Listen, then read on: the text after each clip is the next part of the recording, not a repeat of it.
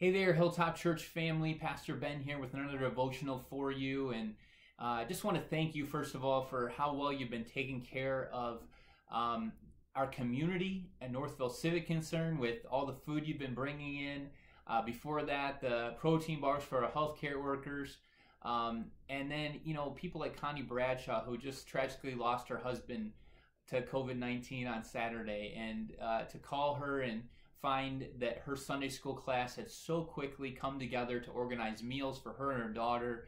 It just really has blessed me time and again to see your faithfulness to love God and love people, and you're representing this church very well to our community right now. And I know people are so appreciative to see the love of God in action in a time where it's easy to lose heart and lose hope. So thank you so much for your faithfulness in this time.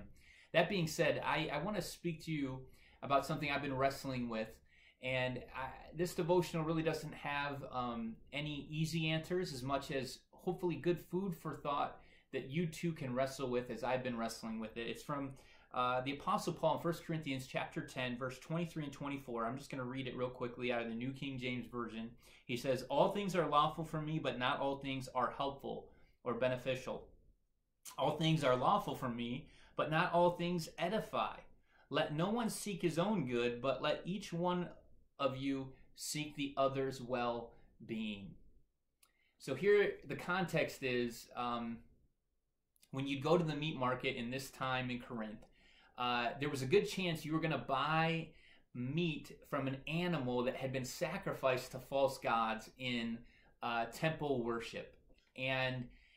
And so there was a debate going on within the church as to whether or not you should even go to the market and buy meat in light of the fact that you could be upsetting Jesus Christ. And what Paul is saying here is, listen, as a Christian, as long as you're thankful, you understand there's only one true God, don't even ask whether this animal has been sacrificed in the temple or not to false gods. Just buy the meat and thank God for it and enjoy it. And I just love that attitude of the Apostle Paul. Isn't this a great devotional you tuned in for today? But he says then, there's some Christians that aren't going to have a clear conscience about this. And if you go sit down at a meal with somebody and the issue comes up, whether or not this meat has come from a temple worship, you should give up your right to eat that meat out of love for that brethren or that sister who has that conviction. There's instances where love requires us to give up our perspective and our rights for the good and edification of others. And that being said, I've been trying to apply this to myself in light of this COVID-19 quarantine. It's been said by Benjamin Franklin, there's two certainties in life, death and taxes. And I'm finding there's actually another certainty in life, and that is that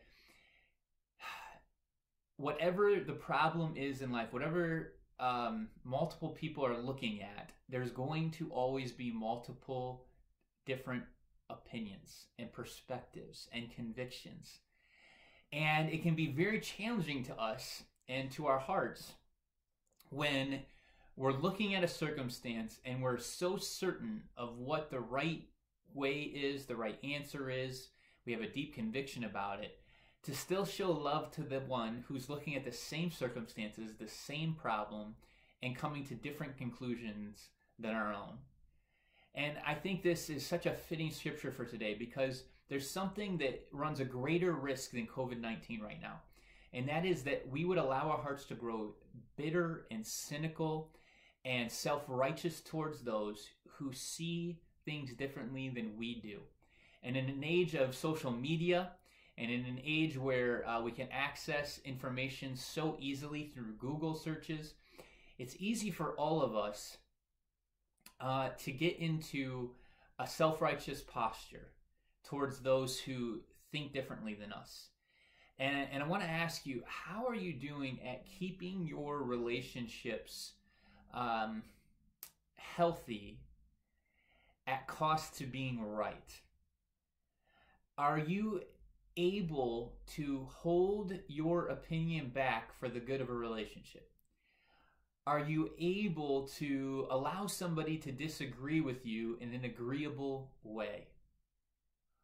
Or are you someone who is, if you're honest, very, put yourself in a superior position a lot, always has to have the last word, is very combative.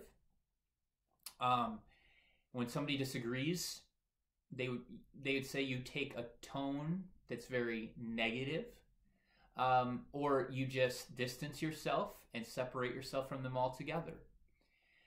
The greatest risk of COVID-19 is not death in and of itself as Christians, because Jesus Christ has conquered death and we have eternal life. The greatest risk is that we would allow circumstances like these to harden our hearts towards God and others in a way that we would miss out on God's eternity. That's the greatest risk.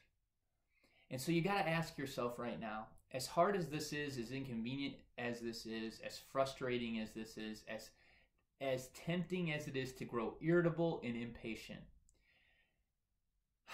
let's take a deep breath and examine ourselves and ask ourselves, what has this situation shown me about where my heart is at in terms of its being rooted and grounded in the love of God?